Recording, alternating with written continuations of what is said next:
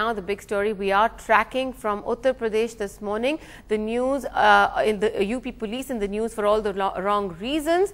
This time for physically assaulting a woman in Aligarh. 2 days ago, mothers who had gone to the Kwarsi police station in the Aligarh district demanded the release of their children who had been taken in by the police for stealing jewelry and gas cylinders. They went to actually ask their children to be released by the police, but this is what followed. Well, what you can see on your screen are shots of the sub-inspector in the police station at Kwarsi slapping some of those women who went there demanding the release of their children. The children, of course, we believe, some of them as young as 12 years old. There are 7 of them. They've been sent to a correctional facility in Mathura. No action has been taken against the woman officer you see in those images, Bharati Singh, nor the station officer Satinder Kumar Singh as well. An investigation at the local level has been ordered into those incidents that have taken place over there.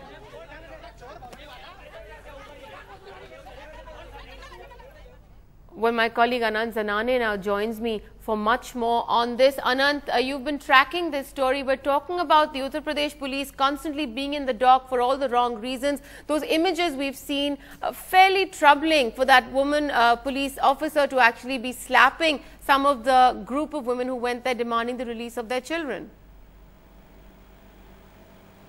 Well, yes, Maya, indeed very disturbing images that we are seeing on our television screens, and there are 2 versions to this particular event and how these circumstances unfolded themselves on Wednesday when this incident took place. Now, what we are hearing is that these women, a group of about 20 to 30 odd of them, went to the police station because their children had been detained by the police on Monday for charges of theft of jewelry and gas cylinders. And they said that their children were innocent and they were being framed in these particular cases. The police said that they have recovered this jewelry and gas cylinders from the custody of these children, which is why there was compelling evidence to act against them and detain them.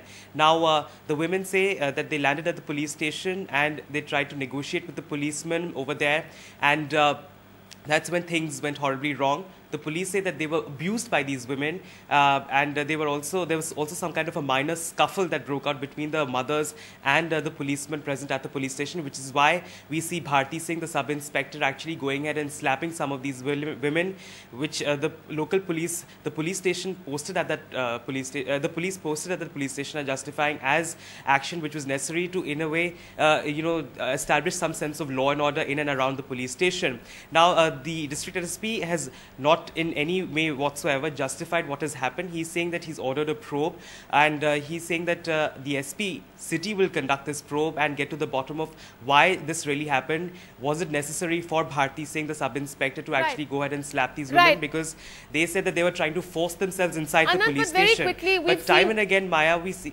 exactly what you're saying. We see these incidents taking place in Uttar Pradesh time and again. Local investigations are ordered. Sometimes the state government gets involved as well. But beyond that, what? These incidents just repeat themselves time and again. Well, yes, that may seem as tokenism, as you pointed out, Maya, that whenever these incidents happen, we see inquiries being ordered, inquiries not being adequately followed up. We saw an advisory that came in from the ADJ Law and Order just a few days ago after another similar incident took place in Aligarh, in which the parents of a rape victim who had been brutally killed were beaten up by the police station. So those advisories followed after that particular incident, saying that the police should be more sensitive. They should live up to the expectations of the people in terms of handling and dealing with them. Those advisories clearly seem to have not trickled down right to the level of the police station. So that is something that the police, the UP police, needs to really think seriously about and act on. Right, Anand, thanks very much for joining us. As Anand said, advisories, many of them have been sent out to local police officials, but none of them really seem to be falling on ears that will listen. And we see incidents like what we've seen on our screens just now repeat themselves time and again. We'll, of course, keep tracking that story as it hots up in Uttar Pradesh.